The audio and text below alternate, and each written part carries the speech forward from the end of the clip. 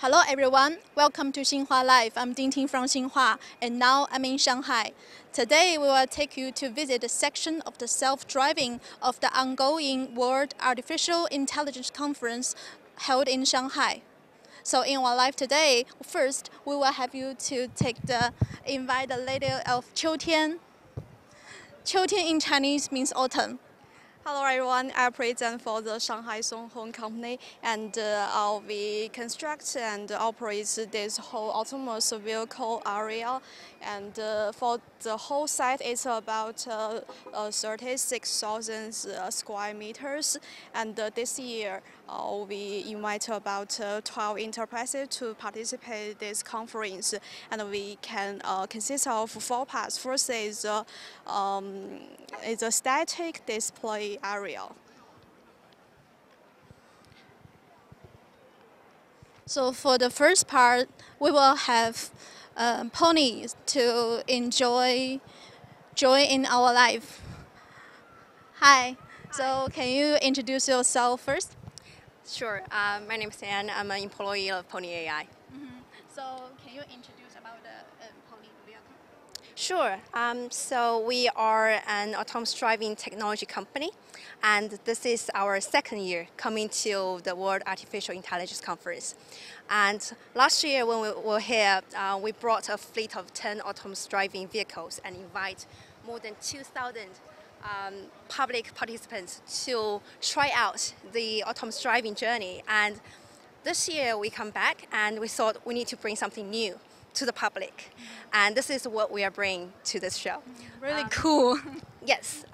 So last year we brought our third generation of autonomous driving system. We call it Pony Alpha to the public. And actually we have been engaging with Toyota, and recently, actually just this week, we announced the collaboration with Toyota, which is the biggest international automaker in the world by market capital. And as part of our collaboration activities and our efforts to promote autonomous driving technology in China, we will start from September conduct an autonomous driving pilot on public roads in China. We call this LiDAR, and you can see 3 LiDARs on the top. And around the circle, you can see 6 cameras. Yes. And around the car body, actually, there's some radar. So we use sensor fusion technology, i.e. we bring the best sides of different sensors and bring what they perceive of the surroundings of the vehicle, and to get out a complete view of the world around it. And then we have the technology module in our system, which is analyzing the world around it and predicts the behavior and the next steps of the surrounding vehicles, the pedestrians, the motorcycles, etc. And then we decide what we would do, what the vehicle would do, and we give control instructions to the vehicle. Thank you for introduction. Thank you. Thank you. Okay. So for the second vehicle in the static area, so we will have auto-rise. Right? Yeah, auto-rise, and it's a swiping autonomous vehicle. Okay, we can ask him to introduce this car to us.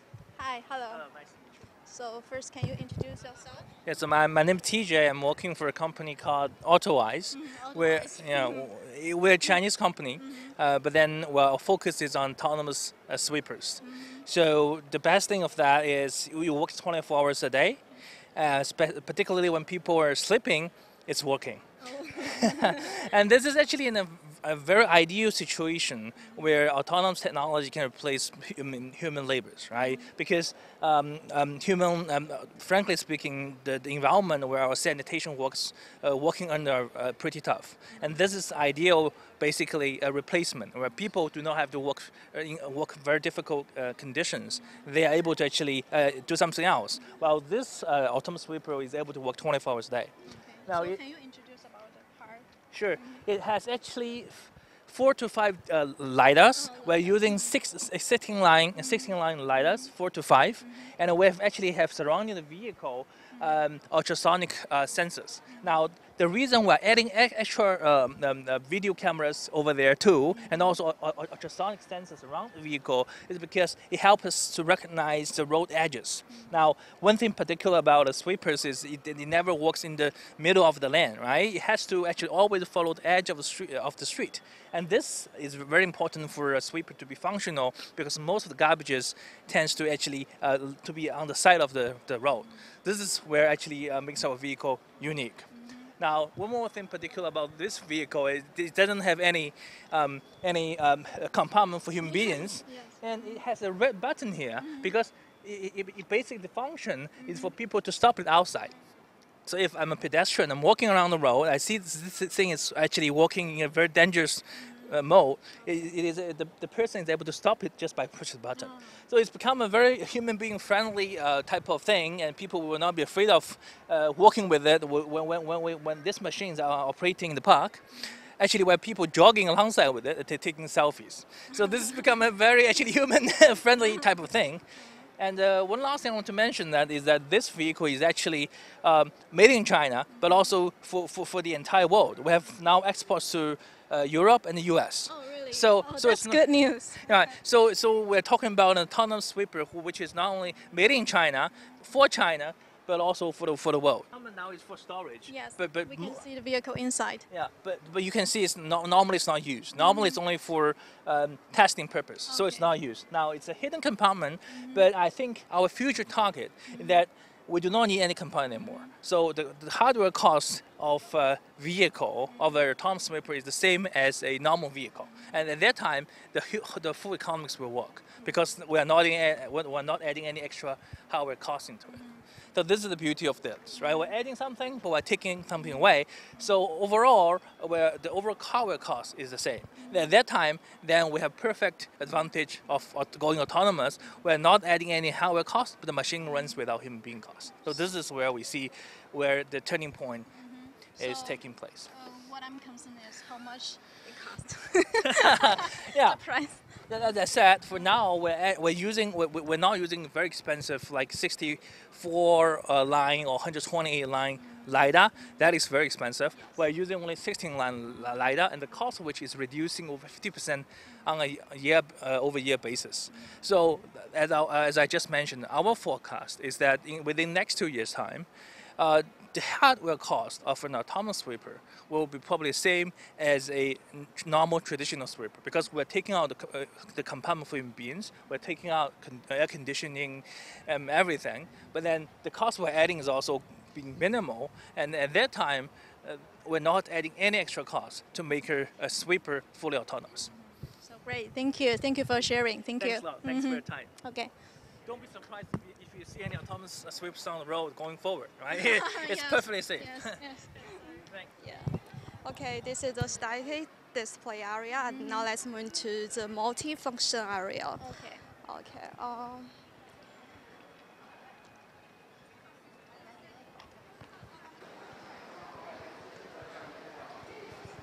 So next we will have China Mobile. Hi, hello. So can you introduce yourself? Okay, I am the director of China Mobile Intelligent Mobility, and welcome to our stand. Thank you. Okay. So we can see 6 screens. So what is Yes. this work for? Okay, so you can see the driver here, and he is driving the car which is far away in the test ground. And he can drive the car here by the 6 screens you can see on the wall. And the streaming data is collected by the 6 high-resolution cameras installed on board. And the data is collected through the air interface of China Mobile's 5G network. And because the time delay is really low of this transmission, and which is less than 15 milliseconds as tested, so it can support him to react fast enough. And this case can be widely used in many environments at present. For example, like the parking lot or the logistic harbor, or whenever, or mine area, or whenever the autonomous driving doesn't work, it can take over the car and handle it remotely in the field. And in the future, that the 5G network can also help build data channel between the vehicle itself and the infrastructure. And it can collect the data from the environment to enhance the algorithm of AI algorithm of the autonomous driving, and to make it more reliable, more secure, and with less cost in hardware on board. So I see it really like a game. Oh yes, because you can see that all these screens are real time, and he just judged by this screen. So why he drives so slow? Can he be faster? Yes, but in this field, it has limited, I think, a limited speed, and also that because that the technology here is still needs some time to coding and decoding the streaming data, so it can stay stable in a little bit low speed. But for example, like as I mentioned, that in some cases like mining area in the harbors, it just work in such kind of speed. So talking about 5G, so what do you think it will bring to the autonomous driving in China? I think it will greatly improve the efficiency of autonomous driving because it's kind of a support. As I mentioned, that it will build a reliable tunnel between the car itself and the environment. So you know that the algorithm need more data to make it more precise, and the 5G network can help to collect these data from the other sensors, let's say in the infrastructure area, and to make the algorithm more efficient. So I think that the 5G network will be definitely necessary for that step.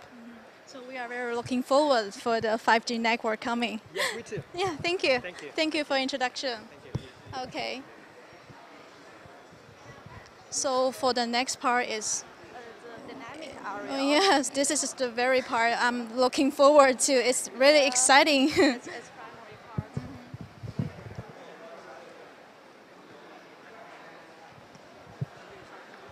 Or we can say area. So we can go from this, right? Yeah, this Okay. way, yeah.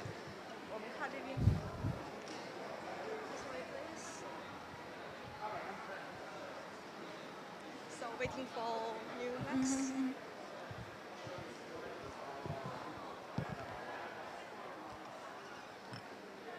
So for this part, we will have commercial director Frank Wang from Nomax. Hi. Hi. So where's our vehicle? Yeah, it's coming. It's coming. Over there. Okay. Just over there. Okay. Yes. So for Nomax, it's the first time to take part in the conference, right? correct. It's the first time for us to join this party. So I think Nowmax is a relatively new company. We are startup. We are autonomous driving, how to say, provider, technology provider. We support tier 1 and OEM, provide a system solution, including L3 and above, about robotaxi, something like this. Also, we have some project is ongoing. Yeah. So we can move to the AI route. So for the next step, we will get on to the vehicles. Can you Yeah. introduce us about the route, AI route? Yeah, so this is a relative simple, how to say, user case. So we will take our car and drive around. And on the way, you can see some user case like crossroad, like a traffic light, like uphill and grade down, something like this. You can experience the car while braking, acceleration, turn around, and so on. No? Yeah. Yeah, for Okay, the so our car vehicle is coming. yeah. We can join the car, okay? Yes.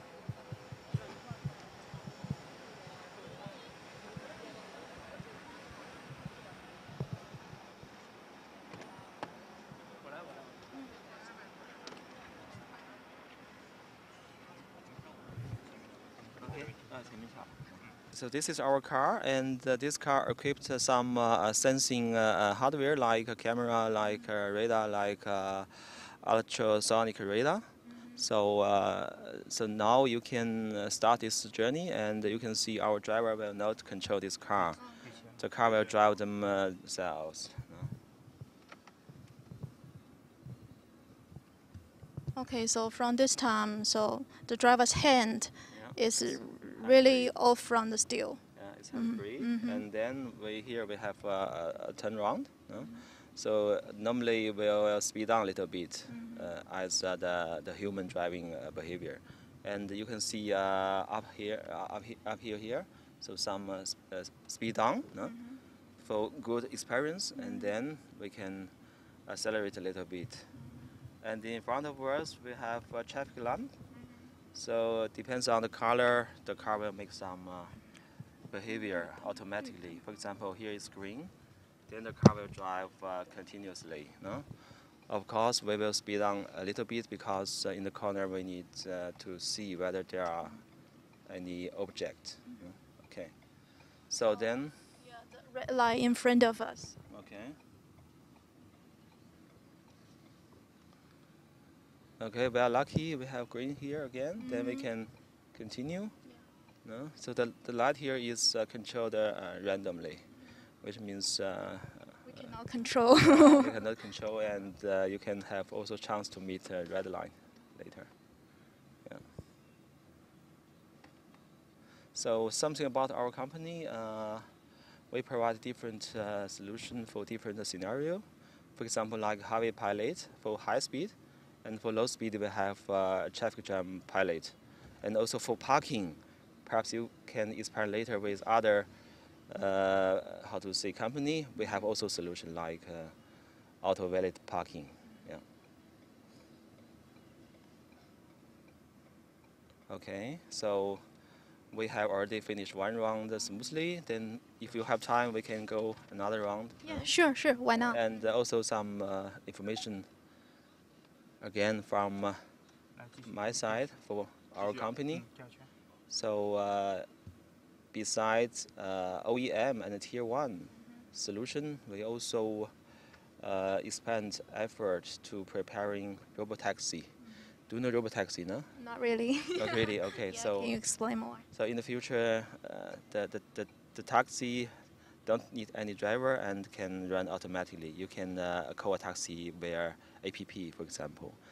So currently we are running a development project at Lingang. Do you know Lingang? Yes, yes. Okay, so we also set up a sub company in July this year at Lingang, and we also made a strategic cooperation with Lingang Sandtech City. So we will do at Lingang, we will do this robotaxi project. Yeah. So here, okay, we are lucky today again. Green light.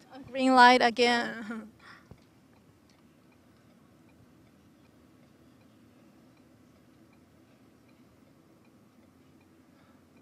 And about our robotaxi project, so we have 3 phases totally, and we already finished the first phase at the end of this month, and at end of this year we will start the second phase, yeah, to continue our project.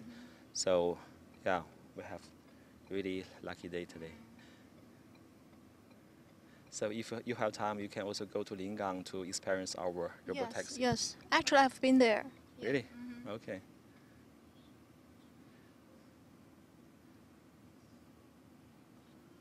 Okay. Okay. I hope you can remember the name of our company, now Max, Sure.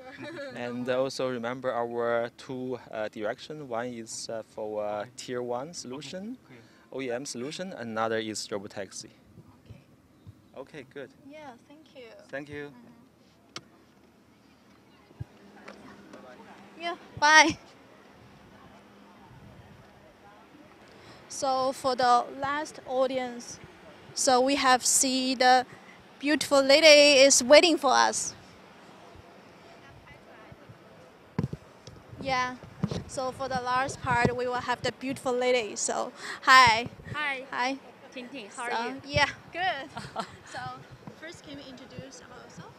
Okay. My name is Jane Lin Yunjian. I'm from Zhongmu Technology. Yeah. Yeah, Lady Ling have told me so she will take us to have autonomous parking, right? Yeah. Yeah. How to make it? Okay, we're going to take a look at how Zhongmu Technologies autonomous valet parking works. So this is an app from Zhongmu, right? Yes. So we're going to first click on this pickup. Pickup, yeah. This yeah, is the left 接驾, of 接驾means接驾, pickup. right, pickup. And then you choose your location, pickup location. You will see this here at the site. Then confirm. He already learned the maps of the Yes. ground, right? So the car already. Oh yeah, you already. I did Yeah. it twice. So he comes. The car comes. Look.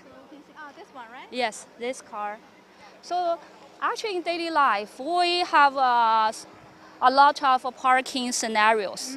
When you go to work, go to a client's office building, so you are hurry up.